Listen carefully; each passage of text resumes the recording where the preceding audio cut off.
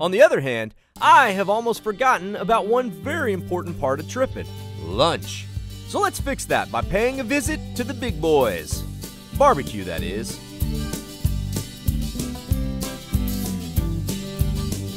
Run by Pitmaster Galen Marth, Big Boys has been ranked as one of Texas's best. The dining room is decorated like an old Wild West fort, which is appropriate considering the barbecue traditions you'll find in the back. We're all direct heat. Oh, okay. All right. Most people use offset smokers.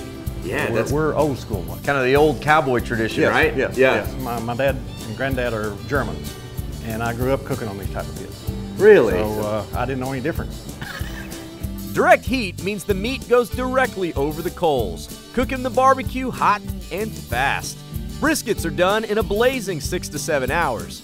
And around Big Boys, well, that's only over mesquite coals. Firebox out there, it's my original firebox on the outside. Really? 17 years old. It looks like it's about to fall apart. It looks like it's about 75 years old. Yeah, but it does its job. And what kind of temperature are you going to maintain in one of these? They're going to be about 250 degrees, 275 degrees, and maybe up to 300. You see no thermometers on them, so it's all kind of by touch and feel.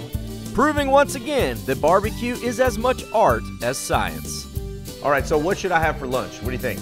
For you, maybe we'll just get the child's plate for you. I come to Big Boys Barbecue, I get the child's plate? That's for big boys.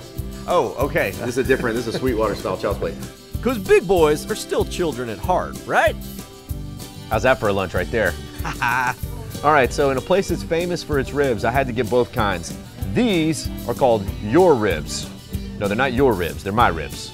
But they're your ribs too. Yeah, oh, no. You can order your own your ribs. These are my ribs. Wait, no. What they're called? No, these are my ribs. These are your ribs. Confused? Most are. But my ribs are Galen's favorite. Your ribs are his wife's favorite. And so the fun begins. And this is my rib, which looks nothing like a rib because, well, it's not. It is actually a piece of pork butt. Dude, that is good.